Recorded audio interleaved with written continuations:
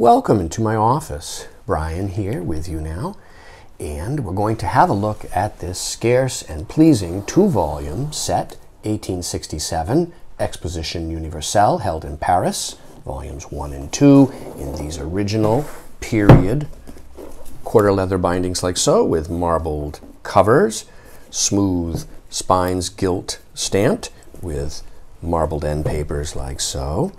It is an accumulation of, I'll show you here, there's the index, of this illustrated periodical, I do believe, like this, that is actually issued as a series. And so this is the compilation of that series. And so individually, each issue would be scarce today, and combined like this into a complete run, quite nice to have. It's profusely illustrated with wood engravings throughout.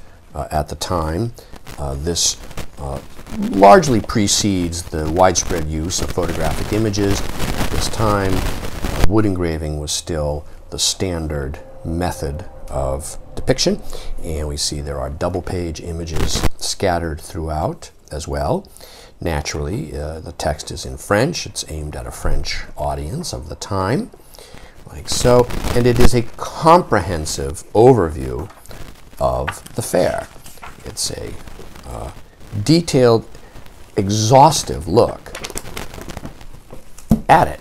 And let's go to show you now the second volume like so. They both remain sound and tight. The previous volume you saw had a little bit of old staining at the edges towards the rear of the text block. And there's a little bit of offsetting there, etc. But really, it's really quite clean internally. The sort of small minor flaws. Oh, look at this. Speaking of photography, here is an image of the French photographic exposition of the fair, at the fair. Yes, the Austrian emperor and his wife. Oh, look at this. Engraving here. Oh, actually, no, they're, right, on glass. They're doing something with glass, right? They're engraving on glass. But this gives you a good sense of what's inside and how it survives. And if this set and this fair interests you, these are available now online from me, Brian DeMambro.